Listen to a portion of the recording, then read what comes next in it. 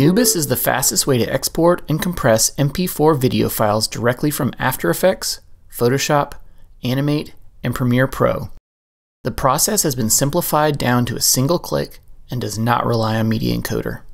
When you first start up Anubis, you will see a single button. No setup is required. Just click. It will first ask you where to save. Then a high-quality video file will be exported.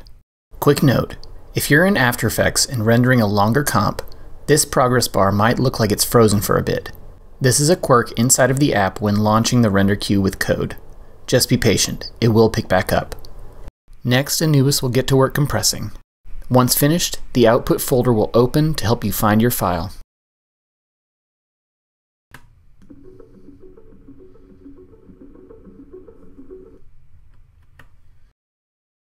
Below the main button is a short list of options to customize how files are exported. First is the file name. Add text to manually name this file, or clear this field to automatically name the exported file after the comp, timeline, or project file name. This field will update whenever you switch timelines and hover over the panel. Next is the export path. Set a path to export each time, like the desktop, or leave this field blank and Anubis will ask each time where you want to save. After Effects also provides another option to export to a path relative to the project file. Photoshop, Animate, and Premiere can automatically export using a lossless video file first, but After Effects requires an output module to be selected before compression.